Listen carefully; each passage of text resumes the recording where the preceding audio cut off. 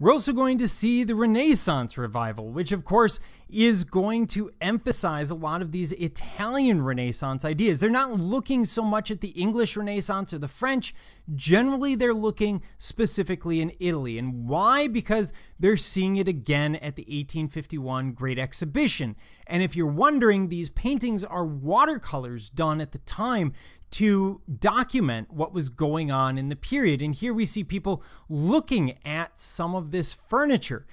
In this case, some Rococo furniture, but it's all over the place. And you could go into these different elements. Different manufacturers had booths, different nations had booths, and you could get ideas, which is why we're seeing so many of them in this period. It's not just the Great Exhibition of 1851, but all of the exhibitions of the Victorian period.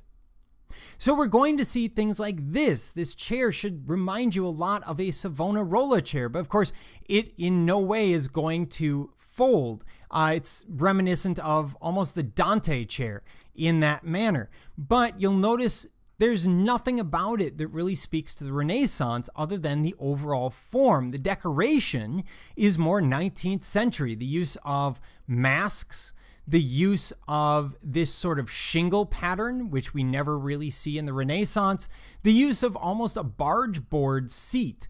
So these are those interesting tongue and groove boards that are frequently used to build, for example, river ships or river boats, and then they're broken apart and used as building material, especially in the United States, but it's used as a decorative form in parts of Europe.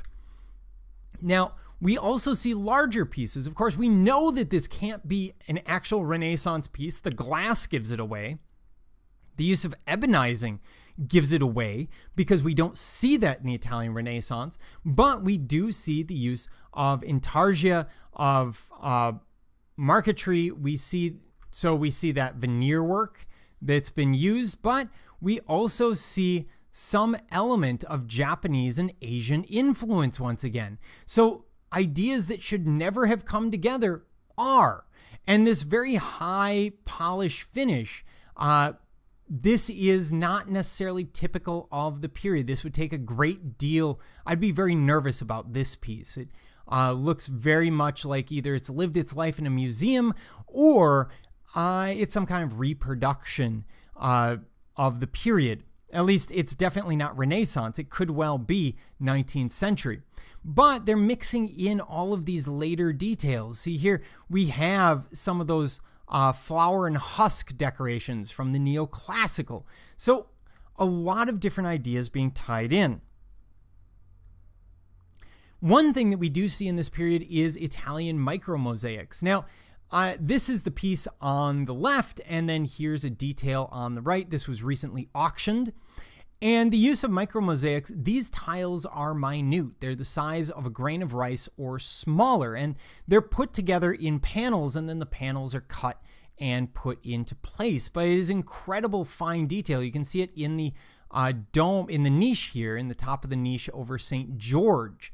And here we have St. George. We have a depiction of probably Adam and Eve, since we're dealing with a religious theme, clearly, with an image of St. George. Now, here again, we have a Renaissance form, but some of the details give it away as being Renaissance revival. For example, the use of the gold overlay, the use of the almost ebonized wood and background, and the use of the micromosaic. So if you're looking at an interior of this period, you're often looking at something that's going to draw in these ideas, but it's going to be far more furnished than what we would expect from the actual period. The use of the picture rail, for example, and images, the use of mirrors. But then they're going to bring in the Italian and Greek architectural ideas, such as this column with very mixed ideas. It's a hybrid column.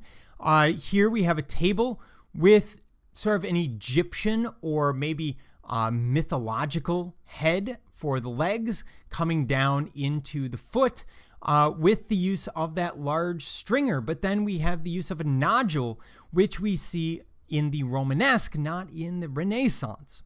So very different ideas. These are all going to be far busier when we get to the Victorian than the original Renaissance forms would have been. In a Renaissance room, this all would have been painted. We would have frescoes, we would have panels, maybe a diaper pattern, all sorts of things going on that aren't going on here because they've gone for wallpaper. So a lot of new ideas.